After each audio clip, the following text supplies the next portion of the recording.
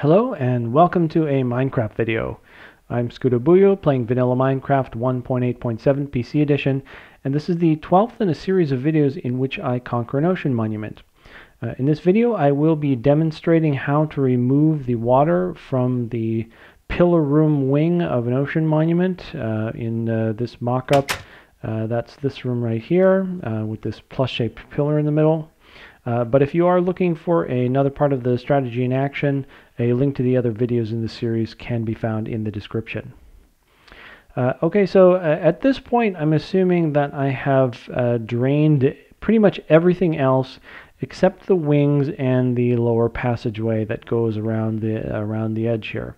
I'm going to begin the process of clearing out the wings and the lower passageway by first clearing out the water from this room here. I always start with this wing because I find it a little bit easier to end the whole process with the other wing over there. So I'm going to clear out this wing here, and then after that I'll be clearing out the lower passageway all the way around, and I will end clearing the water from the monument at the other wing over there. So this is pretty much how I would have left this wing looking. The doors that go all along the side here, and the cobblestone up here, as well as these doors over here, and there's also a jack-o'-lantern over here. All of this would have been left as part of killing the Elder Guardian in this particular wing. So I have this kind of infrastructure in place here. I would enter from the maze of rooms over here. And if there are any guardians in here, it's not too much of a problem because I've already got a safe area. I can just come all the way down here. And now if I have not yet placed doors to block off the access to the lower passageway, I'm going to want to do that now. So go ahead and place a line of doors there. And from here, I'm going to split this room in half right down the middle, and I can use this pillar as a guide. I'm going to lay down a line of sand. Might as well just dump it right on top of the jack-o'-lantern, all the way from the doors to the pillar, and then continuing from the pillar all the way to that little staircase over there, and right up here. And now I'm just going to want to place sugar canes on top of that sand all the way up to the ceiling. Okay. There is a block of water over this door that can allow water to leak between the two. I'm just going to drop a block of sand to prevent the water from going. I could put any block up there, but sand, I've already got a hold of my sand, so I'm going to keep placing the sugar canes all the way up to the top. That will divide this room into two longer but narrower pieces.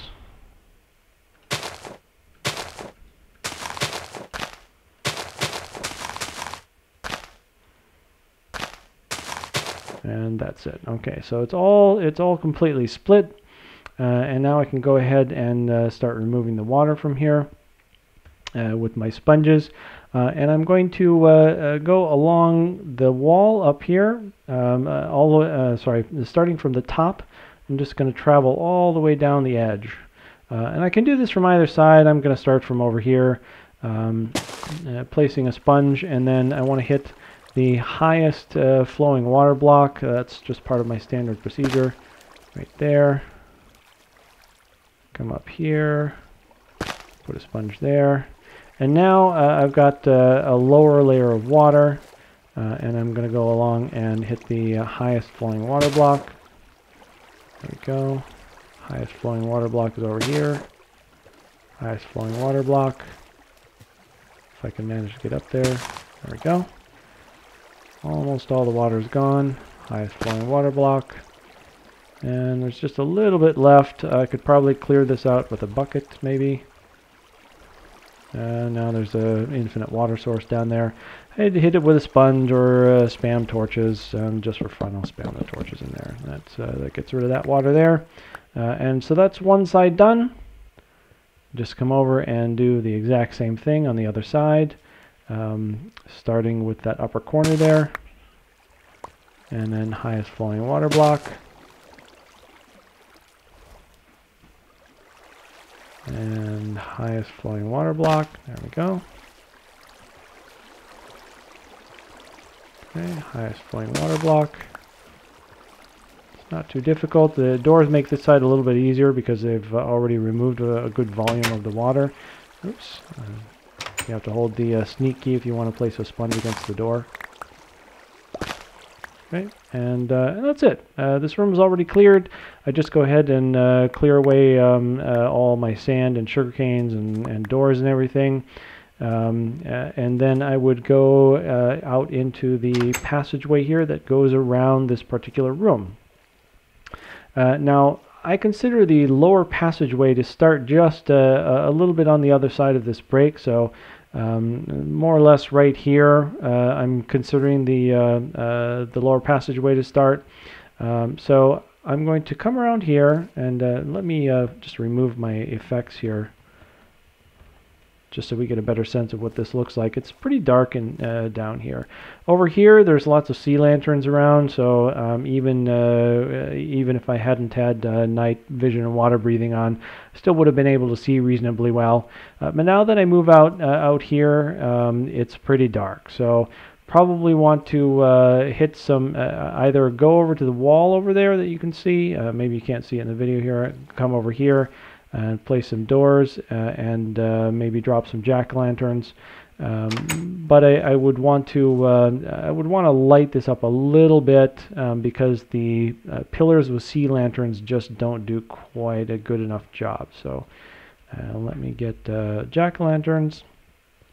Now I'm going to be placing a line of sand going around here. And I don't want my jack-o'-lanterns to interfere with placing the sugar canes in order to create water barriers. So I need to make sure that there is a gap in between my line of sand and any jack-o'-lanterns that I put down. I'm going to place the line of sand right over here. Okay. So I don't want to place jack-o'-lanterns here because there's not a gap. I don't want to place it right here, so I want to try to place it all the way over into the side there to prevent it from interfering with my clearing procedure. Once you've got a jack-o'-lantern down, it's pretty easy to see far enough to place another one. You don't actually have to do this.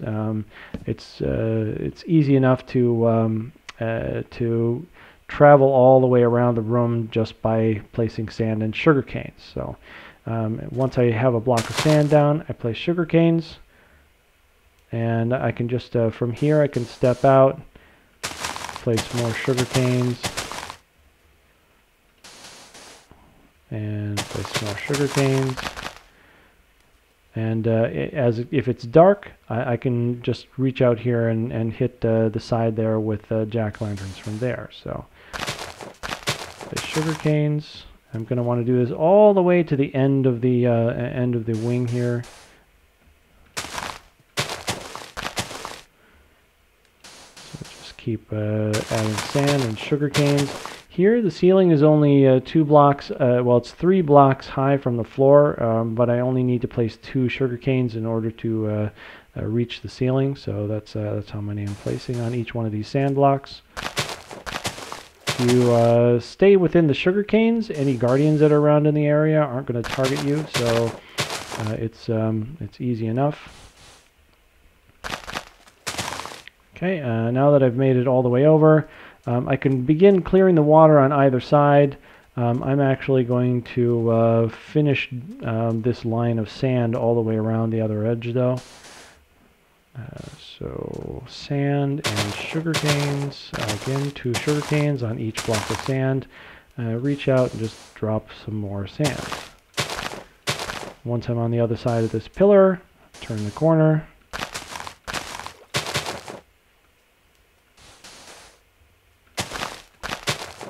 Okay, it's getting dark over here, so I probably want to stretch out and drop a jack-o'-lantern. Again, make sure that there's a 1 block gap in between the jack-o'-lantern and the sand.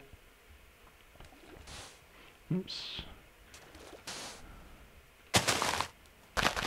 And almost there. You can see the last pillar over there. It's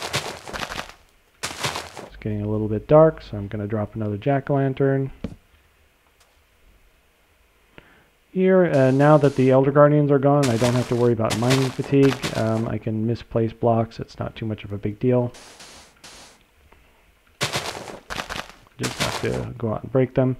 There's the edge of that edge of the wall over there of the room. I'm going to go out a couple more blocks then. And here is more or less where I consider the lower passageway to start. Let me drop a jack-o'-lantern over there, drop a jack-o'-lantern over there. And it gets pretty dark going down there. We'll fix that in the next video. But I'm going to stop my clearing procedure right here. So I can either block this off with some more sand and some more sugar canes, but I want to draw I want to make some kind of water break. Let me remove that jack-o'-lantern here. It was right next to my sand. I want to create some kind of water break going across so that I can a little bit more easily begin the work of clearing the lower passageway. Okay, so I've got kind of a wall of sugar canes blocking off that wing there. Now I can either from this side or the other side. I'm actually going to go start from the other side. Start removing the water on the from this passageway that the sand and sugar canes are splitting. Okay, so down here I'm going to start with this narrower side where the sea lanterns are, because it's going to allow me some more light. Now there is an open space up here, but I'm actually going to start my sponges right there, just because that's where I'm going to place the rest of the sponges. Drop a sponge here. And I don't actually have to fight the water current now, because I can stay within the sugar canes if I want. So highest flowing water block, highest flowing water block, highest flowing water block, well, almost highest flowing water block. It looks like I missed there. Okay. Around the corner. Almost done here. It doesn't take very many sponges to do this. And one more. Right there. Okay, that's all the water from that side. Everything over here is cleared out. Everything over here is still filled with water. That's about to be fixed. Going back to my starting point. I could just come from the other direction, but I wanted to do it this way instead. Here, hitting the highest block. A lot of the sugar canes are going to pop out because the conditions for having sugar canes no longer exist with the water gone. The water disappears instantly because of the sponge, but then it flows back in. So technically speaking, it's just a brief moment that that these sand blocks don't have water next to them, but that's enough for a lot of the sugar canes to pop out. So highest flowing water block. Highest flowing water block, and keep going. Highest flowing water block. Sometimes there's some water that gets left over there. That can be removed with a bucket or some torches or another sponge. So highest flowing water block, and going around the corner.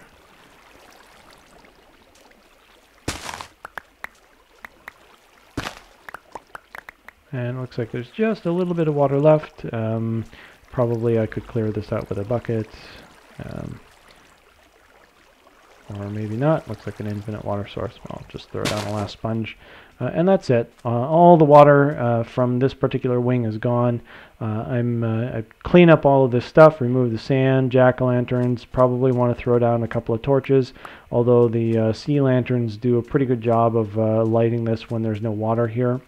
And that is it for this video then. I'm going to go ahead and clear all this stuff off, clear this stuff up off camera, and I will continue removing the water from the lower passageway in the next video. Thank you for watching, and if you have any questions or suggestions, please leave a note in the comments.